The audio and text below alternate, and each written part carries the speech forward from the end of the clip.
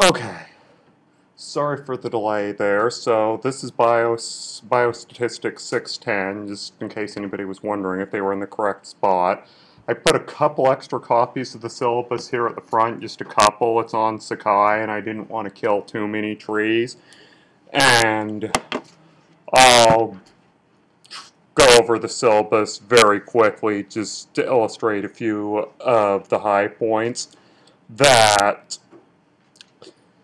This is basically an introductory statistics class aimed at bench science students, typically master's, PhD students.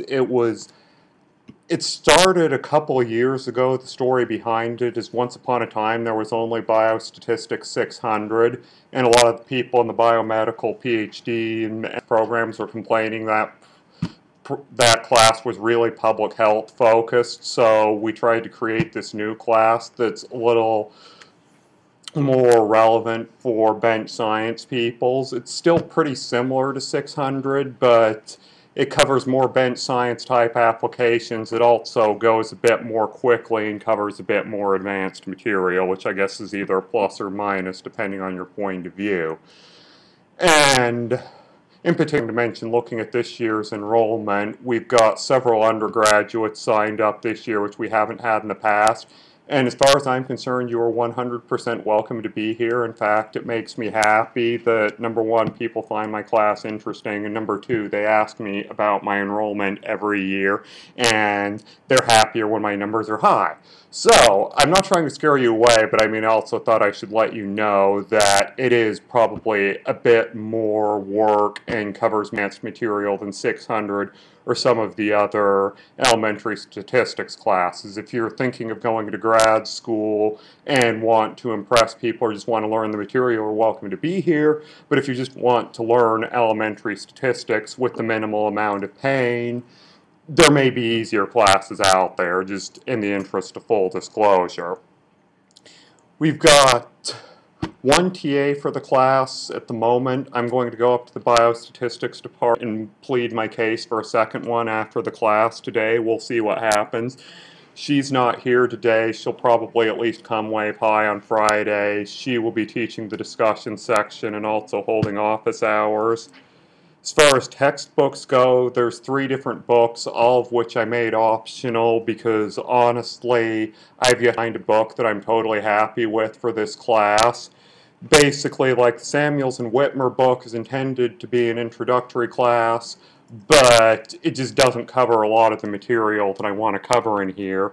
This Van Bell book does a bit better, but it's not intended to be an introductory textbook. It gets quite advanced with some complicated math pretty quickly. So I put them down there as a couple copies in the bookstore if anybody wants a reference for any of these things. But for the most part, I just teach out of the lecture notes, and historically, most people have used the lecture notes without any of the textbooks. And for what it's worth, I believe the Van Bell book is available online through UNC libraries if you want to be able to look it up as a reference without actually having to spend the money to get at it. And there's a list of topics in the course there. I also sent around a link to a survey last night. If there's anything in particular that's not on the list that you do in your lab work or what that you want to learn more about, then please indicate that on the course survey or just send me an email and let me know.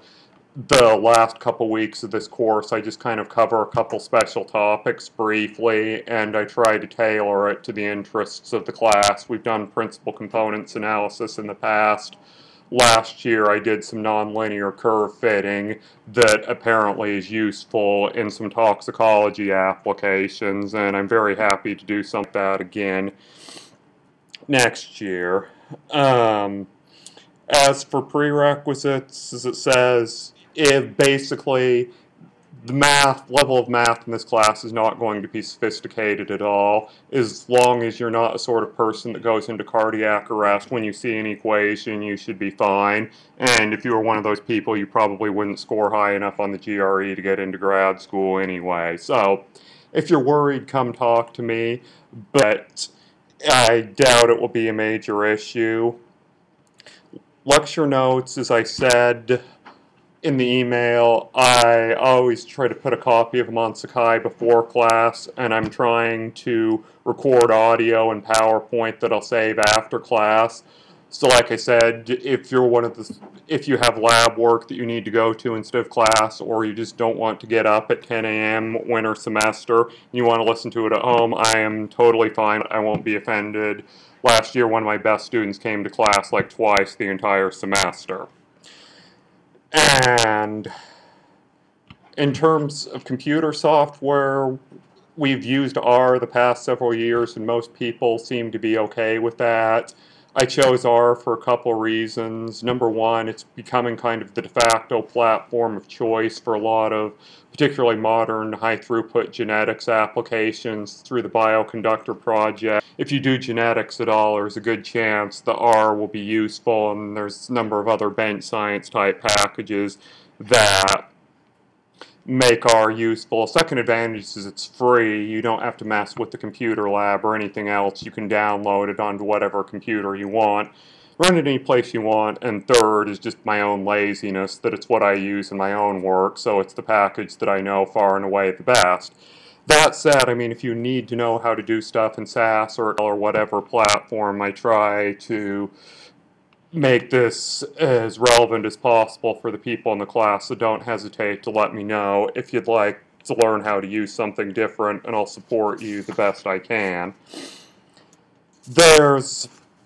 Will be a discussion section to help people learn R. There's also a short course at the Odom Institute in a couple weeks, as I mentioned in the email. Discussion section's optional. Historically, we get very few people coming to it unless there's a difficult homework assignment. Once again, we're fine with that. The discussion section's there to help you, and if you don't need it, then don't worry about it.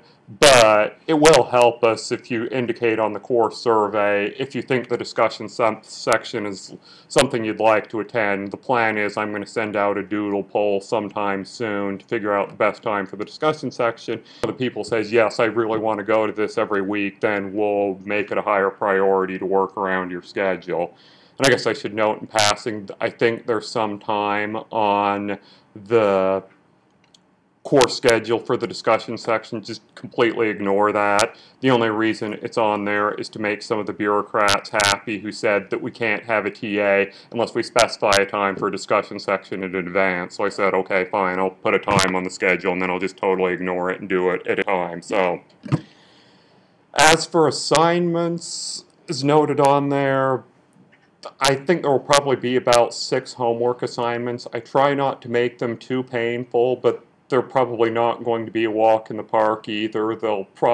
Most of them will involve reading and critiquing at least one paper in addition to writing some essays on some various statistical questions. My personal philosophy in this sort of thing is I try to encourage critical thinking within regurgitation and sort of emphasize the types of skills you would actually use in real life. I mean, I don't really care if you remember how to use a t-test. You can always look that up. What I care about is if you know when a t-test is appropriate to use, and if you can write a paragraph saying, I performed this analysis using this test and got this results, as if you were writing a paper. That's the really important take-home message. So that's what you should expect to see assignments. And I also recognize in terms I always struggle just because, I mean, I know that probably nobody in this class is a statistics major, and that your lab work should take priority over Biostatistics 610. I hate to tell somebody, okay, don't finish your experiment so that you can stay up all night getting your 610 homework done.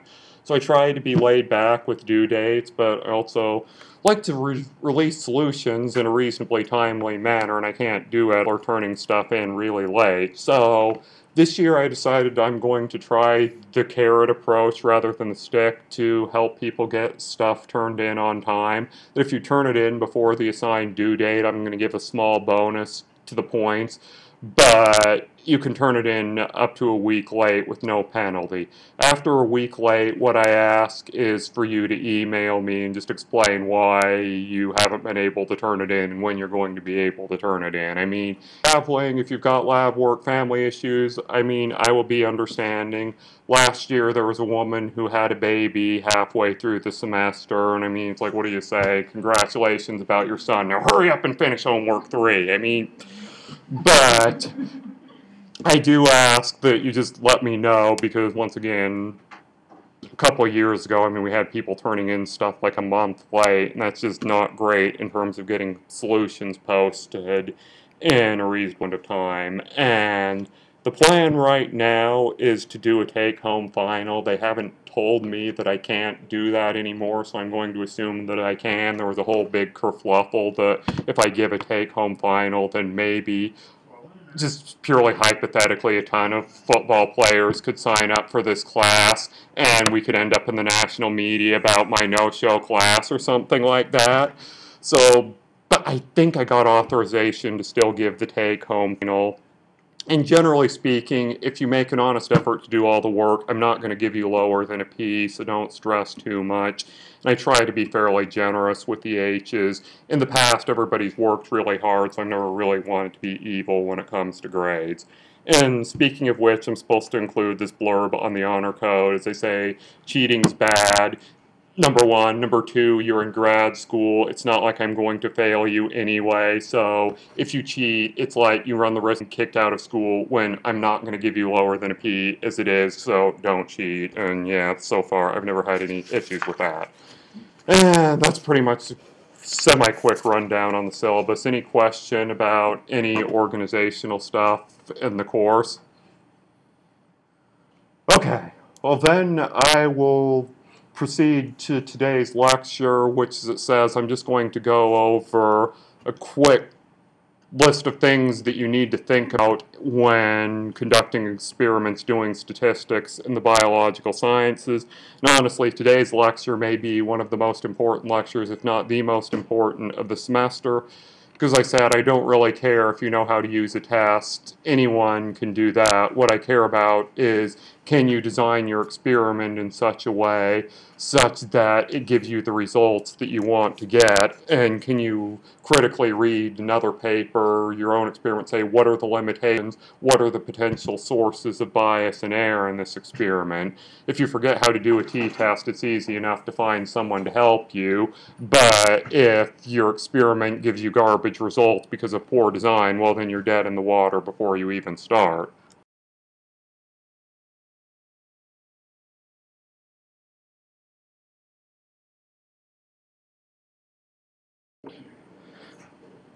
I always start with this famous paper from PLOS Medicine a couple of years ago by John Ioannidis, and I mean the title of the article says it all. The claim of the article was that the overwhelming majority of papers published in the biomedical literature are false for a variety of different reasons.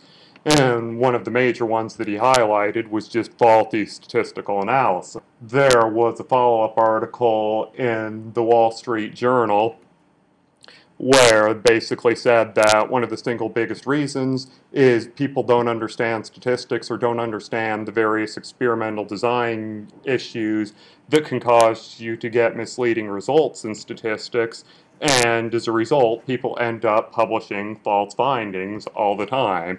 I've definitely seen some papers go out from my own research group that I'm almost certain are false, and there's a couple of papers I've had my name attached to myself that I'm worried might be false.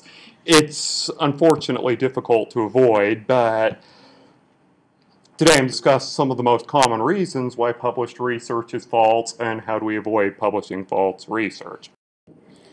So, here are some of the really common issues that arise, namely bias, outliers, not paying attention to the amount of measurement error. When you don't measure the correct thing, you choose the wrong controls, you ignore multiple testing, or you confound, or other issues along those lines. I will now briefly describe each of these over the course of the rest of today. So, bias, you say a sample's biased if it's not representative of your population of interest, and biased samples, not surprisingly, can give you an accurate result. A couple examples of this: if there's been controversy in the news the past couple of years that you have various law schools saying, come to our law school, our average salary is over $100,000 per year.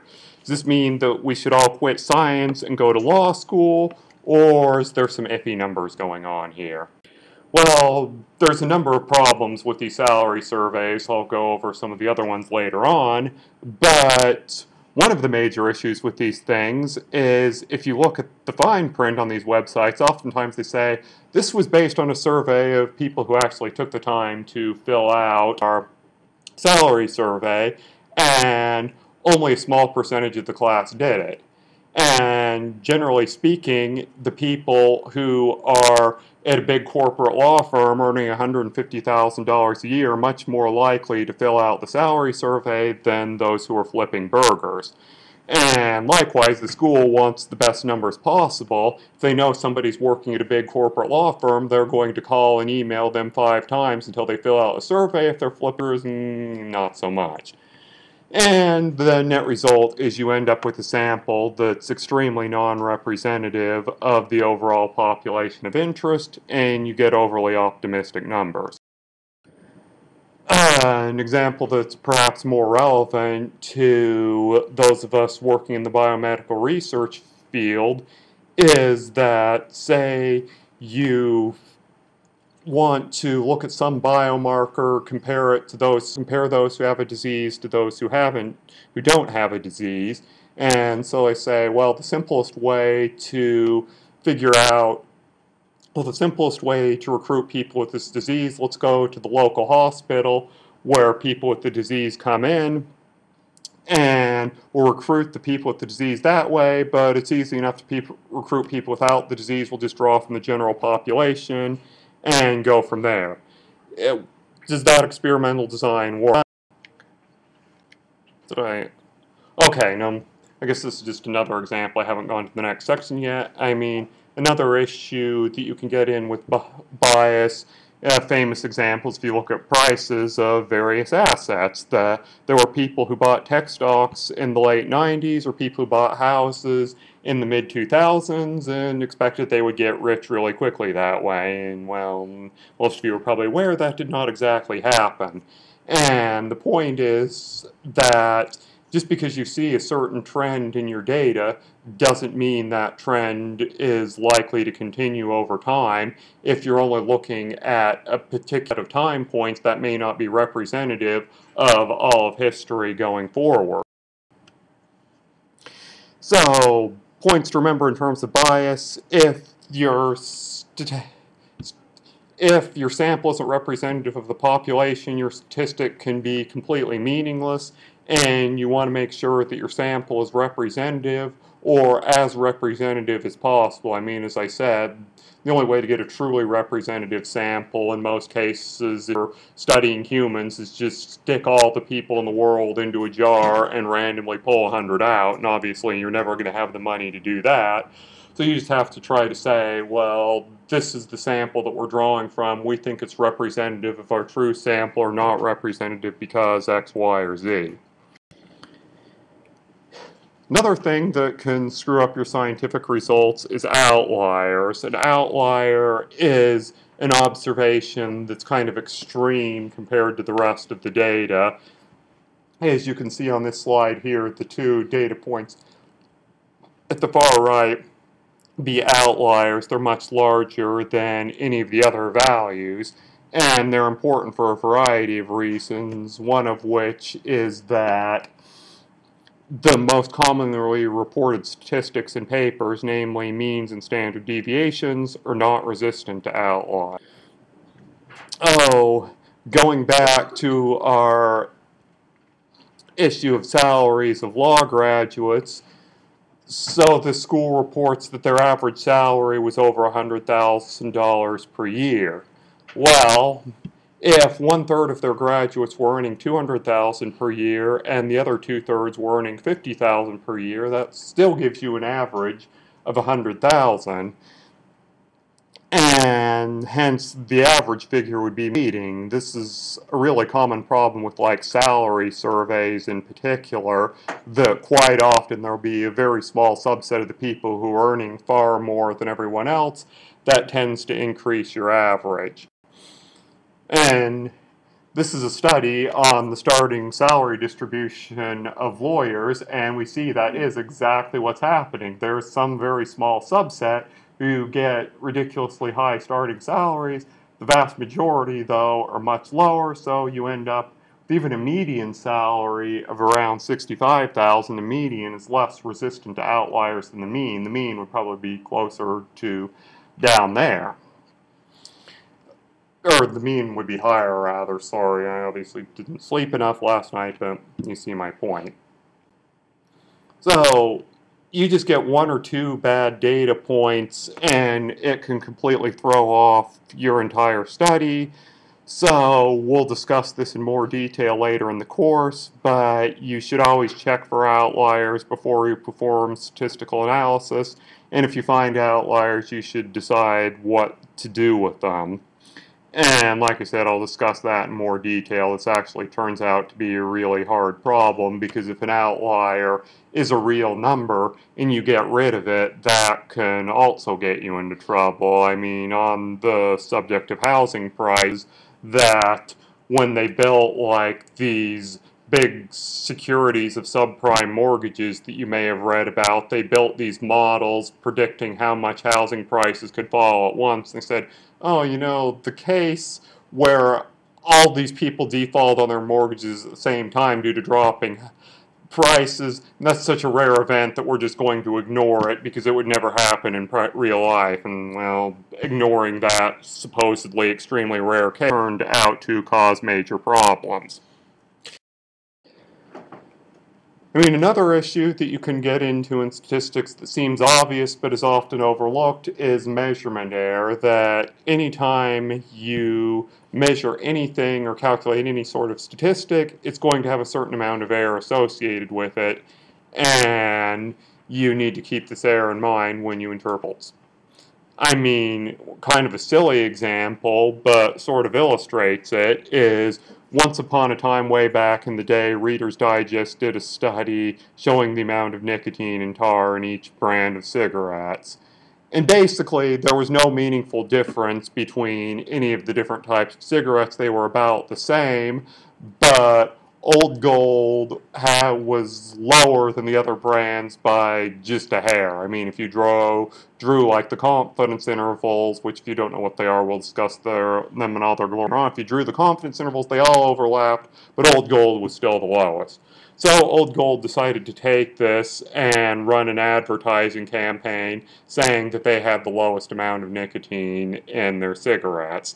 And I think, well, obviously that's just corporate America, particularly the tobacco industry, being evil. Nobody who's a reputable scientist would actually be that stupid, would they? Well, actually, a common place where people get into trouble with this is in things like genome-wide association studies.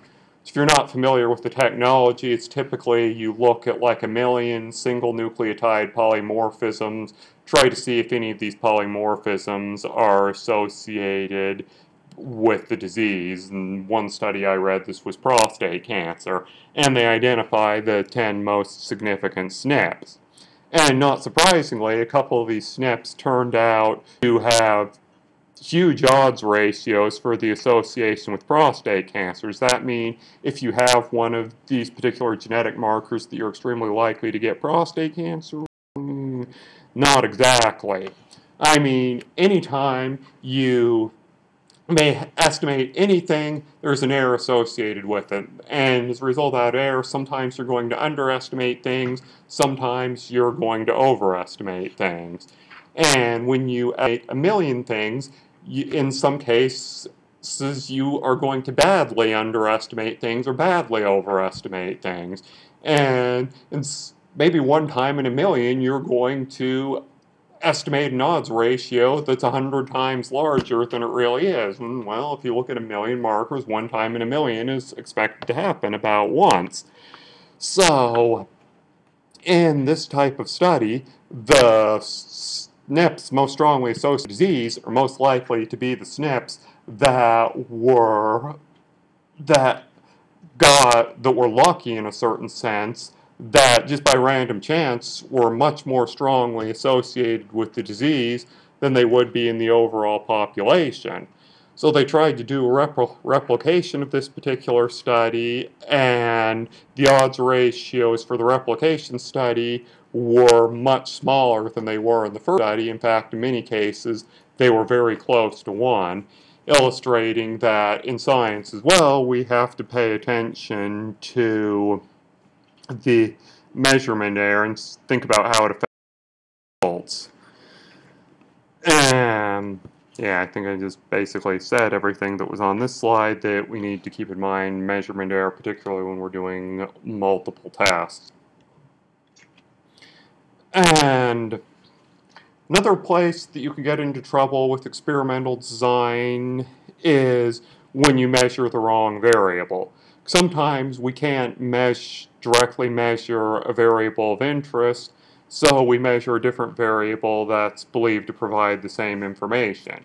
And I mean, this isn't necessarily a bad thing, that if we want to see, does inhaling tobacco smoke cause lung cancer, your IRB is going to let you stick a baby in a room and fill it full of cigarette smoke and see if they develop cancer in 20 years.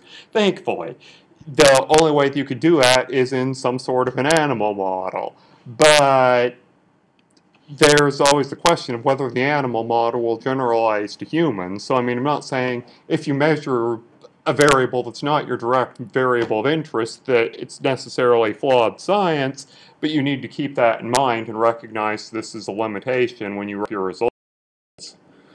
That an example of this in survey sampling is drug use. If you try to figure out the proportion of people who use illegal drugs, if you just call up a bunch of people and say, do you use drugs, you will get some number, and that number is likely to be wrong if people lie. And I mean, this depends heavily on your experimental design. It's likely to be even more wrong if this survey is performed face-to-face by a law enforcement officer, for instance, than if you do it over the phone. But even if you do it over the phone, people quite frequently won't tell the truth. They've done studies, and one way that you can get around this is you tell people in the phone survey, okay, go get a coin, flip the coin. If it lands heads and you've never used illegal drugs, say no, otherwise say yes. So that if somebody says yes, there's no way the experimenter will know whether they've actually used drugs or if the coin just landed tails, and then you can make an estimate from that. When you do it that way, suddenly the estimated percentage of people who've used drugs becomes much higher. And another issue that's closer to the bench science world is animal models, that people often do experiments on rats or something like that and hope the results generalize to humans, but sometimes they don't. I mean, again, hopefully this is obvious, but it's the sort of thing that you have to keep in mind when you design an experiment, that a particular animal model or particular model organism will not necessarily generalize to the world as a whole. And again, like I say, measuring these types of indirect measurements are often a necessary evil, but you want to try to verify as best as you can that what you're measuring is a good surrogate for what you can't directly measure, and acknowledge this as a limitation when you write up your results. And another place where people get into trouble in science is if they don't include controls in their experiment, or if they include inadequate controls. Hopefully most of you are aware, controls are just sort of a baseline, that if you're comparing sick people to healthy people, the controls will be your healthy people. If you're comparing a drug to a placebo, the people getting the placebo would be your controls. If you don't include controls in your experiment, or you choose inadequate controls, you can get into that. To give an extreme example of where this can get messed up, there was once a procedure called the porticable shunt. I don't even know if that's how you pronounce it, and I don't know if they still do this, but basically, if in case of cirrhosis of the liver, people can start hemorrhaging and potentially bleed to death, and you can try to prevent that by doing this procedure called a porticable shunt. But this is no walk in the park, and if you don't do it correctly, you can end up causing serious problems to the patients even with the procedure. So the question becomes, do the benefits outweigh the risks? And back in the day, this was studied fairly extensively. There were some 36 different studies that looked at the porticable shunt and tried to indicate whether or not they thought it was a good idea. And as you can see here, many of these studies didn't include controls. They just were basically case studies. They looked at a certain number of patients who had received the shunt and looked at the outcomes like, hey, this person was really sick. This group of 15 people were all really sick. We did the shunt. 10 of them survived. We think this is a fantastic idea. Most of the studies were fairly enthusiastic. They only looked at people who got the procedure. Only a small set of studies actually compared people who got the procedure to controls who didn't get the procedure, and they generally found that the risks of performing this operation were greater than the benefits, and hence the enthusiasm was low in most of the studies with controls. Another place where you can get into trouble is if you have bad controls, and this actually happened in a study that I worked on in my center. We study chronic pain, in particular fibromyalgia, and so we got this data from Pfizer. It wasn't my group who messed this up, but basically they got their fibromyalgia cases and genotyped them all from one particular study site. Then the control samples were collected from a bunch of other different studies and genotyped at another location. And I was completely oblivious to this when I did the statistical analysis. So I did the analysis, found a set of like 5 genes that were just overwhelmingly associated with fibromyalgia, that people who had all of the genes had almost 100% risk of fibromyalgia, and I got super excited. It's like, I've discovered the genes that cause fibromyalgia, and was having visions of being on the front page of the New England Journal or something like that, and actually found out about their experimental design, and discovered I had found 5 genes that indicated very strongly whether you were genotyped at Facility A or Facility B, which was kind of depressing. But the point is, if there's some systematic difference between your cases and controls that don't have anything to do with the disease, that's also going to mess you up. That you want your controls to be as similar as possible to your cases, with the exception of the treatment or the disease or what the case may be.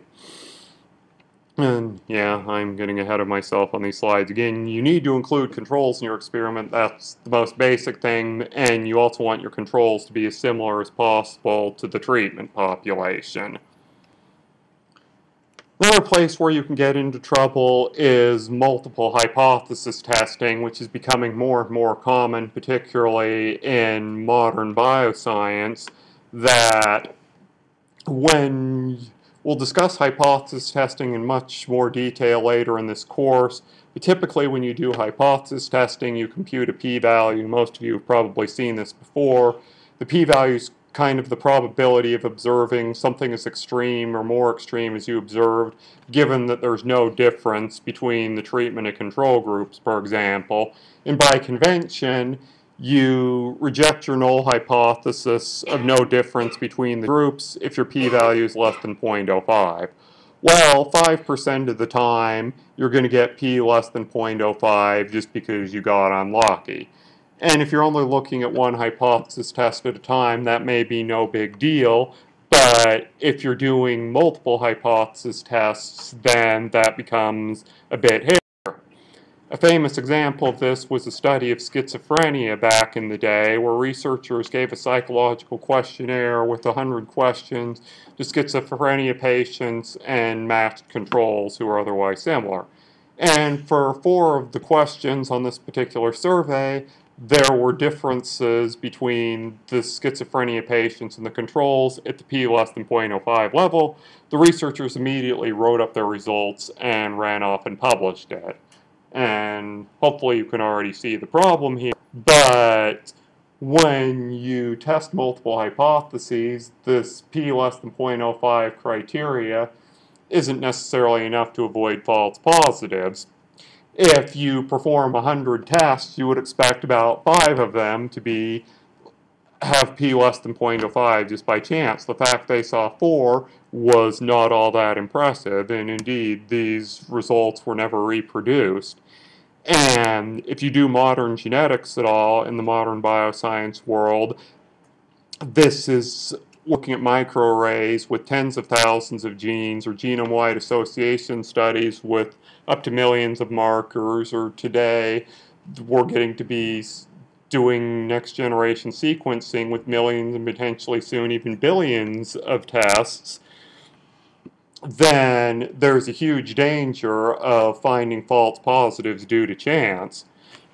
And I'll discuss some of the issues or some of the steps you can take to deal with that later on in this course. But it's something to keep in mind. And even if you only do a single test, you have to ask yourself how confident you are that p equals 0.047 is really significant, particularly if it's if it's really going against conventional wisdom that cigarettes don't cause lung cancer or something like that. Another major problem in experimental design that gets overlooked a lot is confounding, which basically, when you do an experiment, oftentimes you want to say A causes B or A is associated with B. Confounding means there's some other variable C that's associated with both A and B, so you don't know if A is associated with B at all, or if it's just C causing both A and B. I'll give a few examples of that on the upcoming slide. Well, this is kind of a silly example, and unfortunately it's hard to see here, but it just illustrates that just because 2 things happen and are associated with one another, it does not mean that one is causing the other. Top left corner here, the black line is the number of Facebook users. The yellow line is the interest rates on Greek debt. So the caption at the top, did Facebook cause the Greek debt crisis? Or this here, it's like, if people started reading newspapers, would M. Night Shyamalan start making good movies again? The black line is the circulation of newspapers that's fallen off the last few years. The yellow line is the rating on Rotten Tomatoes of M. Night Shyamalan's movie. You have close to 90% for The Sixth Sense, and then 6% for The Last Airbender. Or down here you have, is this mountain range cause murder rate in New York City? The yellow line is the murder rate in New York City in the mountains. It's kind of ridiculous, but it sort of illustrates the point that just because you see 2 things moving together at the same time doesn't mean that one's causing the other. Another example of this is shoe size. There was a study once that found that children with larger shoe sizes did better on achievement tests. The researchers ended up scratching their heads for a while. They figured out that older children tend to do better on tests and have larger shoe sizes, and that explained the entire result. Or another example that I saw was an editorial published in some newspaper in California where they were saying that the schools that had the most money per student consistently had the worst test scores. He said, this is proof that we're just wasting money giving it all to the teachers' unions, increase money for public education, and it doesn't do anything. Well, you dive into the data a little bit more closely, you notice that the schools that got the most money, tended to be the schools that either had a lot of kids in special ed or a lot of ESL students, kids who didn't speak English. So, not surprisingly, these schools, they didn't do as well on achievement tests, but it wasn't caused by the money or lack of money, it was caused by these other factors. Or another study that I was involved with to illustrate that this can happen in the bench science world as well, and that I managed to mess up once again by, in this case, it was just not being told about the experimental design. We were looking for genes that were associated with the risk of developing arthritis or the severity of arthritis, and we genotyped 3,000 patients, and we looked to see if patients with arthritis differed from those without arthritis.